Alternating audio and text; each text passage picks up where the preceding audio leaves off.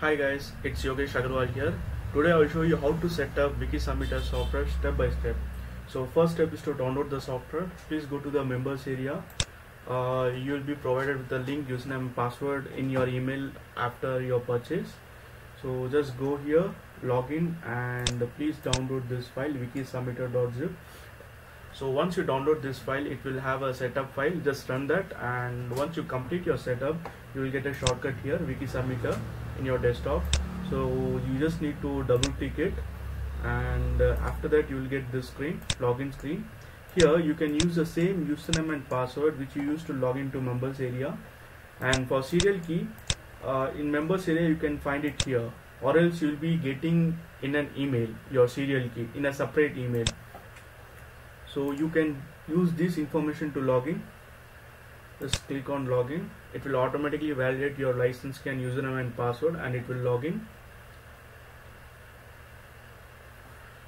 So yeah, so the first and very basic step is to configure your DCAPTCHA account in this Wiki Submitter software.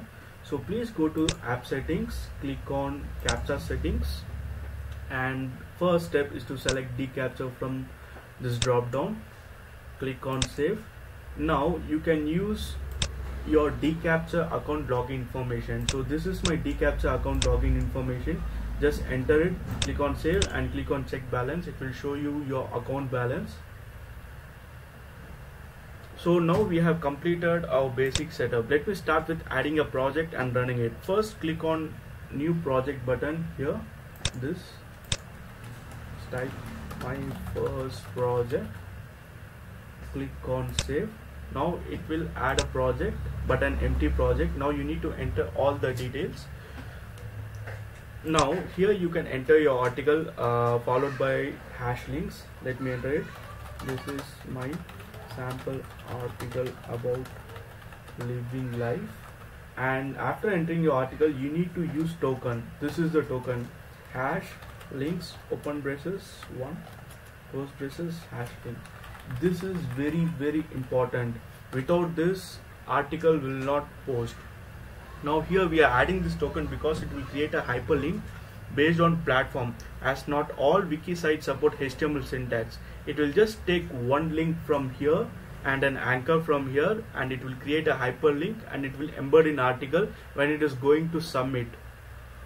So this is all about article. And yeah, one more thing is that you can spin the article to generate unique variation of article, so that each and every website will have a different article.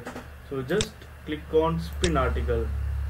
It will automatically create spin tag. So for each and every submission, it will take one word from each braces, so that it will give a unique variation of article. So this is it. This is very simple. That's it. We just need to add an article, add this token. That's it. You are done for this section. In your website, in this section, enter your website. You just need to enter your own website, that is mywebsite.com.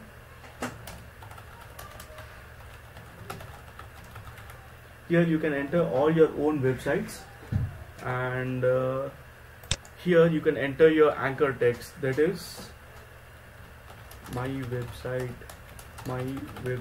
2, and you can enter whatever you want, or any keywords for which you want to rank. Let's say if you want to rank for dogs training, you can put it here, dogs training, then Denver, or like all the keywords or combination of keywords, whatever you want, you can put it here. And here for wiki sites, in this section you need to browse and enter wiki sites.